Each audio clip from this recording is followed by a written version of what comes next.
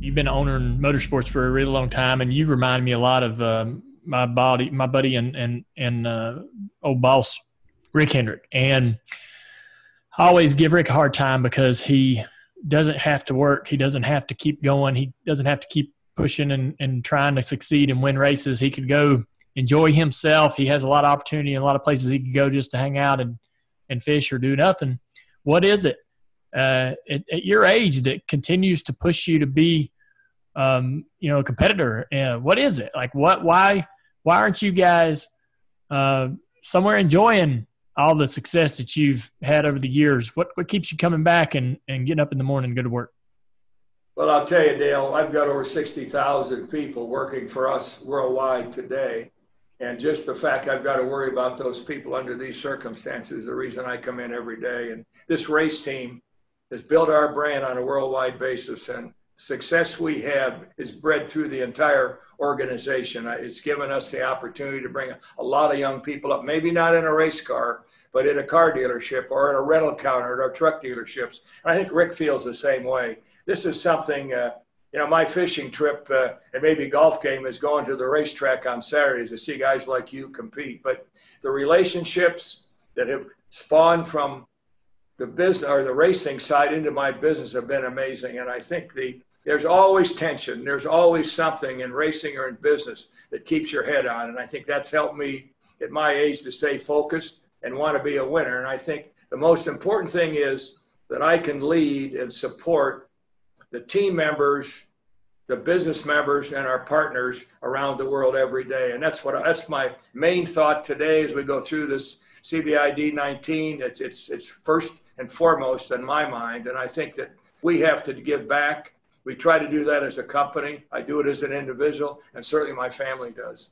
Now, hold on. Yeah, we'll get to COVID-19 in a second, but you're not just maintaining, you're adding on, and you're not adding on a couple of boards of directors here. You're acquiring big properties. So this is no small undertaking. I know you've been asked this already, but we'll ask it again. Why? One question is, why are you not wanting to slow down? But the other question is, why are you adding on to stuff so substantial and magnificent that we're talking about an entire racing series, an entire, one of the most iconic speedways ever? Well, your first question is, look, I love what I'm doing. I'm motivated. My wife of 46 years continues to support me along with my 13 grandchildren. So to me, my grandchildren learned their numbers by looking at the race cars on the racetrack, but that's a short story. But more important, you asked the question about adding on. And quite honestly, if we were sitting here 6 months ago doing the same program, we'd be talking about something else. But on the grid at Laguna Seca back at the end of September, Tony George came up to me. In fact, at the Brickyard, I met him up in the pagoda. He said, look, I'd like to talk to you about the future. I didn't really know exactly what he meant. And then I saw him at Laguna just before the start of the race. He said, Roger, I really want to get together and talk about the future. And I remembered what he had said to me a couple of weeks earlier at the Brickyard. So I went down to Indy for Newgarden's championship dinner and got there 2 or 3 hours early and met with he and Mark Miles. And we went through a long discussion, somewhat emotional with Tony, about that the trustees had decided that it was time that they looked at selling the Speedway. The trustees have an opportunity, and the former governor of Indiana, Mitch Daniels, was the lead trustee. They'd sold Clabber Girl, which was their flower business back in Terre Haute. And so we sat down and talked about it. And to me, it's opportunity. I've always looked at undervalued, underperforming businesses, but here was a big pivot for me. This was a successful business. It was something that we had a lot of domain knowledge. Remember, we let Michigan in bankruptcy. We built California. We were co-owners of Homestead with the Francis. We had Rockingham. We run the races at Belle Isle today, our team does. So when I had that opportunity, I said one thing. I said, I'm very interested. So the next day, we signed a confidentiality agreement and kept it completely quiet. We went through a process, I think, I think on October 4th, we announced a merger agreement and then went on and had the opportunity to close this early in January. But I said to someone the other day, you'll get a kick out of this. I said, I think I owned the track inside.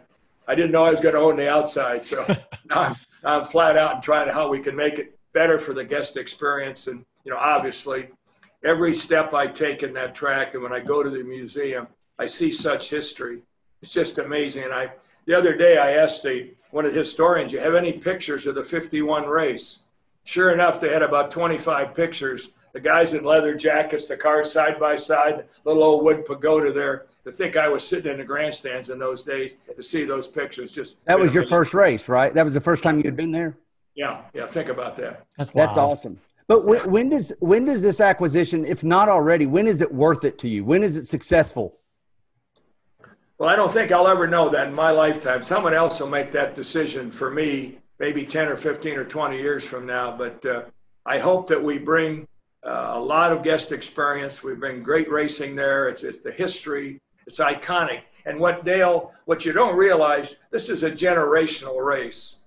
Think about the number of tickets that are sold just 500 hours after the event. People want those same tickets.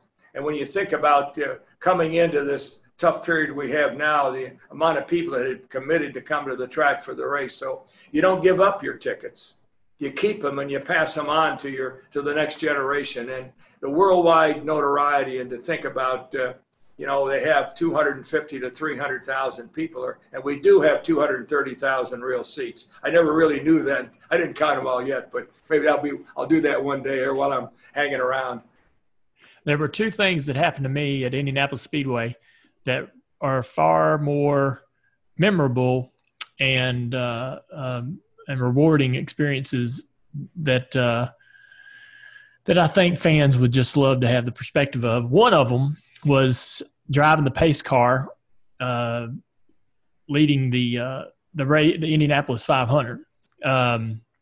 Looking back in the mirror and seeing those cars. So I had been out on the grid. I had stood by the cars in the garage.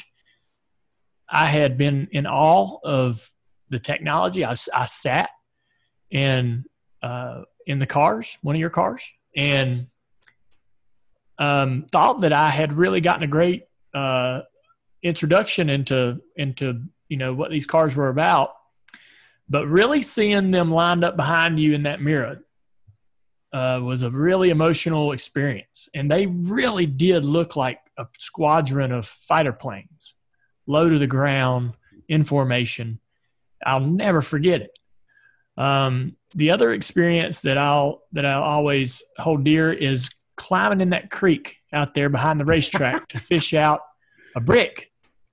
So I love history. And that was just last year. Yeah. I love history and I love tangible history. I don't care. Just today, we was walking around on the property looking for wind damage from these storms we had the other night, seeing a fence post with old barbed wire hanging off of it from some farmer putting the ground 70 years ago. I love just tangible history. And I'd be able to go down in that creek and dig 12, 15 inches down into the creek bed to pull out a full brick. Now, there's a bunch of fragments, and they're up close to the surface, but if you want the real deal, you got to go deep. To pull out something that was on that racetrack and that those cars had crossed over. You can look at it and see the rubber that is worked into the surface, the top surface of the brick itself. Just really it's hard to imagine, what that brick saw and what it was exposed to and the history that it was part of. And so that track is, it must be a really emotional thing to possess such a historical racetrack or landmark. And I promise you, we're not trying to put you in the rocking chair, but who beyond, you mentioned it, like the success of this racetrack will be known beyond your years. Who are those people? Who are those people that are going to carry on your legacy, to maintain the legacy of Indianapolis, to continue Penske as a motorsports operation juggernaut? Who are the people that you're trusting to manage that going forward. Dale, just before I answer that, I had the chance to drive the pace car for the 100th. And I said exactly the same thing you did. When I looked in the mirror, it looked like a bunch of fighter planes low to the ground, ready to take off. I said exactly the same thing. But, from a forward thinking and when I think about the track and ownership, we've got some very good people there. Mark Miles is the CEO. We're Penske Entertainment, owns that venue. We have the IMSP, which is the production company, and we certainly have IndyCar. But as in all our businesses, we have people that have the responsibility to run these. And remember, our family has been involved in the racetrack business for a long time, and I would expect them to stay completely involved. And then the people we have, Doug Bowles, who just does an outstanding job, running that speedway for Mark and the team. But the internal, Kelly, who runs the ticketing, and the John Lewis and the people outside that are running the outside of the track. We just got some terrific people. And that's why your race team is successful, right? You can't work on every car. You can't make every call. And the successful business, but you talk about Rick and some of the people, your dad was like that. These guys knew what they wanted, but relied on those key people. And that's what I'm going to do in the future. And hopefully someone will give us a great card here 20 years from now. And hopefully we've made it a better guest experience. It's a great racetrack. We've got great racing. You saw the race last year. So I think that, that's something that certainly I hope will be a plus for everyone in the future. Hey, have you ever gone wading in that creek? I have not, but I've seen. Now that you've heard Dale's story, do you sort of want to? Yeah, I got to go find that out. I have to. I can't believe you've never done that. See, you hang around with the right people, you find out something you don't know. I'm going to have to do that. I'll report back. Okay. I thought everybody that was involved in Indy knew all the bricks were in the creek, and there's still a lot of them. It's funny because I thought so. Rutledge Wood's the one that told me, man, we're going to go back there and we're going to get you a brick. I'm like, all right, because I've heard about other drivers, NASCAR guys, going back in there and wading into the creek to get their bricks. And so I'm thinking I'm just going to go back there and we're going to see a lot of bricks. I'm just going to pick one up there. I got my brick. And we go back there, and, man, we're looking and we're not finding, a nice full brick, just a bunch of busted ones.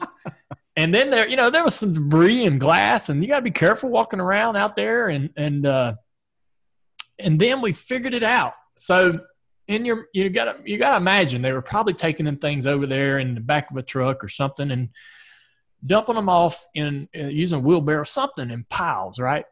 So we would sorry, my dog Gus. We would find them in clusters, like big piles, but they are now several inches underneath the surface of the creek. So if you want to find a brick, you got to dig down further than you think. And they're going to be in these little clusters, right? So when you start to run into a bunch of fragments, go down into the ground, and, man, there's a bunch of full bricks all piled up, like probably 3-4 feet underground. It's I'm trying to imagine this in my mind when they pulled them all up, because there were thousands of millions of them, right? And that they pulled off that racetrack and ended up throwing most of them over in the creek. This is why we wanted to have you on, because we didn't know if you actually knew what kind of gold mine you just purchased. Yeah. So we wanted to tell you. I didn't think we'd be able to tell him anything new today. Well, let me say this, that I have a brick. Someone has given me a brick, but I can't lie to you. I've never been to the creek to get a brick, but I can tell you it's going to be on my bucket list here. Yes. Next 30 days. I'll let you guys know. I'll maybe have to pull my pants up and walk out there, right? That's right. That's right. Sir. I know a good spot where there's still some more down in this one little cluster.